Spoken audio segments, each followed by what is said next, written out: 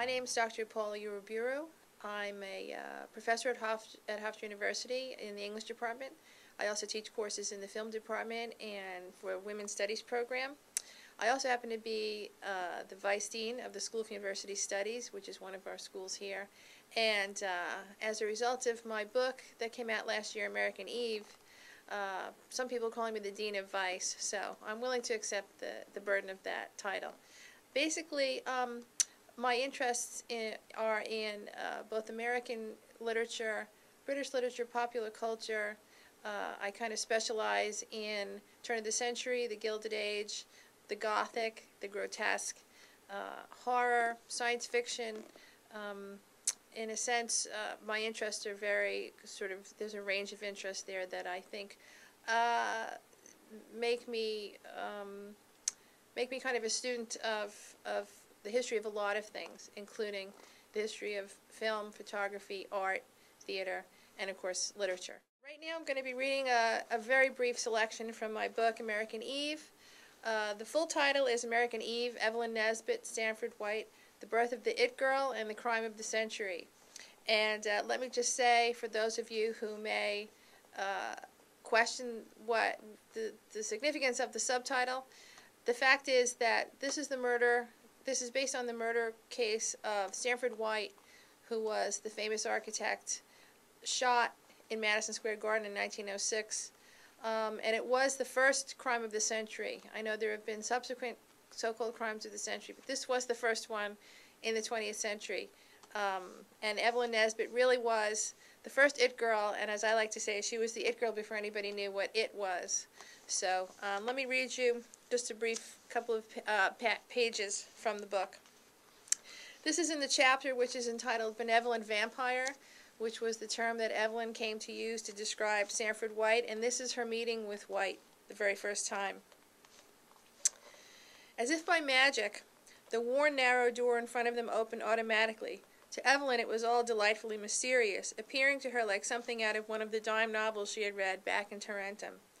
The girls made their way up the stairs, at the head of which was another door, which opened in the same marvelous way.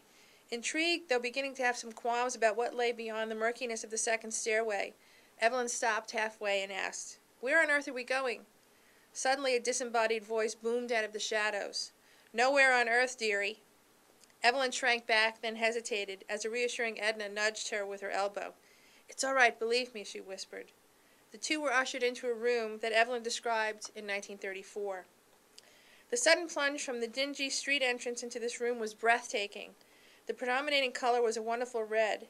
Heavy red velvet curtains shut out all daylight. There was plenty of illumination, yet I could find no lights anywhere. Fine paintings hung on the walls. The furniture was Italian antique, beautifully carved. There was a table set for four. The great White stood to one side like an urban potentate, surveying his handiwork, and amused by the reactions of the little dolly to his startling and innovative lighting effects.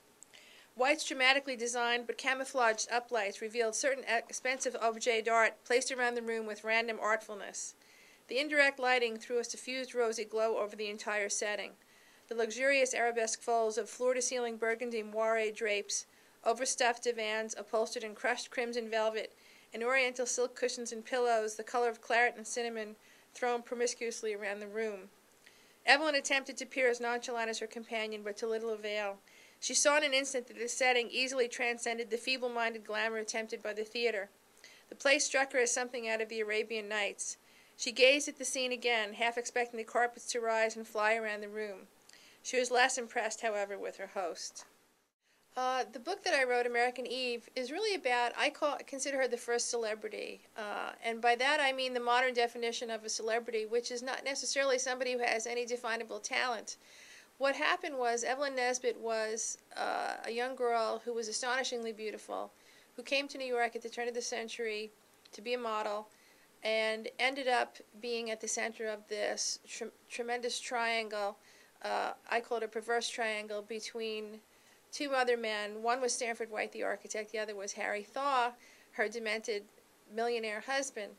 And what happened was the trial that ensued after the murder of White by her husband led to a media frenzy that no one had ever seen before. It really was an example of firsts, both in terms of she was sort of the first supermodel and then became the star witness at what was really the first celebrity trial. You know, people had been murdered before, husbands had murdered ex-lovers before, but no one ever of the stature of a Stanford White and Harry Thaw in terms of their power and money.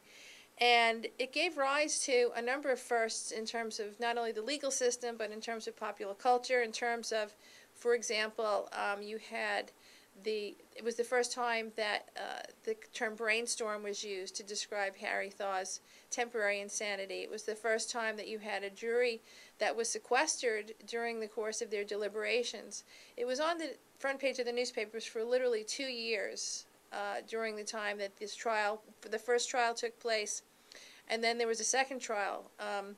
So it really was this unprecedented sort of watershed moment in American cultural history.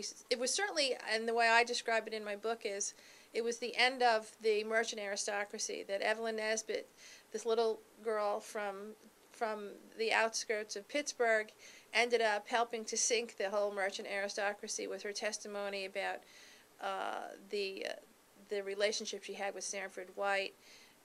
Again, becoming a celebrity because of the popularity of her as a public figure, not necessarily for any talent she had, and that's why I think it's an important subject, and certainly it really was a defining moment in American culture and the development towards what I would consider contemporary celebrity culture.